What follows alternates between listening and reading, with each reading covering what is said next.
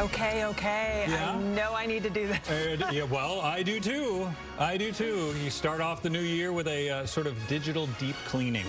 From storage and security to sluggish speeds, consumer reporter Steve Noviello here to help us out, get our devices defunct, if you will. Steve, help us out.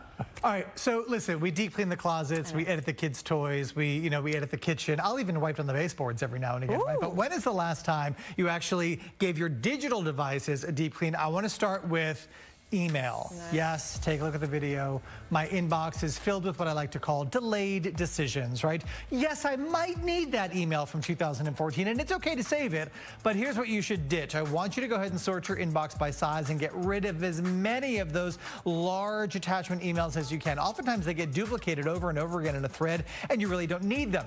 Next, I want you to search by a keyword. I like to use a favorite retailer. Get rid of all of those old, thanks for your order's on the way, your order's been delivered, right? Anything you actually need is going to be part of your account when you visit their website, so get rid of the emails. And finally, unsubscribe, but do it carefully.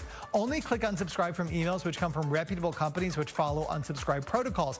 Companies you're not sure of, where you're thinking to yourself, gosh, I don't even remember signing up for that, especially the ones who say, please verify your email to unsubscribe.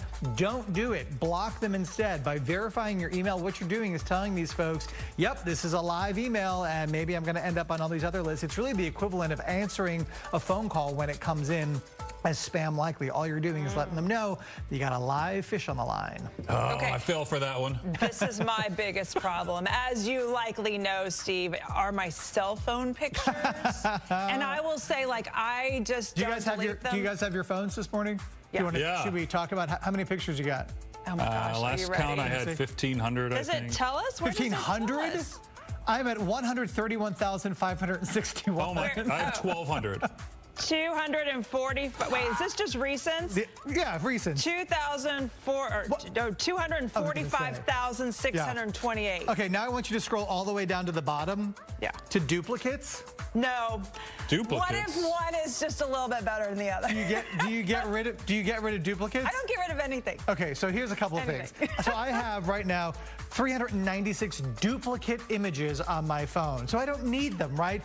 Do that at home. Go ahead, go to duplicates, click merge, and it will get rid of anything that appears twice on your cell phone. You don't need two copies of the same thing. The other thing I want you to do is go ahead and go to all those burst photos, right? Yes, when you're taking pictures of your kids blowing out their birthday candles, you use the burst function because you want that one perfect shot. But how often do you go back in and then edit out the 27 photos that you don't need, right? Keep one, get rid of 26, and increase your storage and speed. Okay, duplicates 4,000. What? Where do you? Okay, I didn't even. Okay, there's a merge function. We're going to get rid of essentially 2,000 photos on your phone. All right. So, and Lauren and I were just talking about this because they had a playoff game. You have 4. See, I'm good at this. Yes. Brandon. Yes. We were talking about this because there was a playoff game on the Peacock Network, and you get you sign up for this free trial subscription. Whether you keep it or not, I don't know. Okay, here's my favorite hack. I think that a lot of us think, I'm going to set up for the free trial, and I'm going to go into my phone, I'm going to mark on the calendar one day before I have to pay for it is when I'm going to go in, and I'm going to cancel. Forget all of that, right? Here's the secret, guys. When you go to do the free trial, you can then immediately go into subscriptions on your phone, right? And we've got some video of this. Go into subscriptions, and you can go and cancel your free trial immediately. It doesn't override access to the free trial. Look, I still have access, right?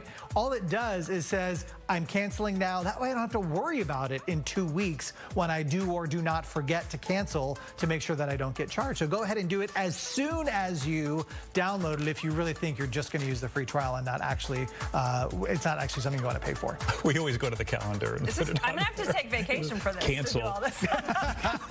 I think the duplicates alone is, is the takeaway for you, Prisbal. I know. Thanks. We got work to do. All right. Thanks a lot, Steve. Good to see you.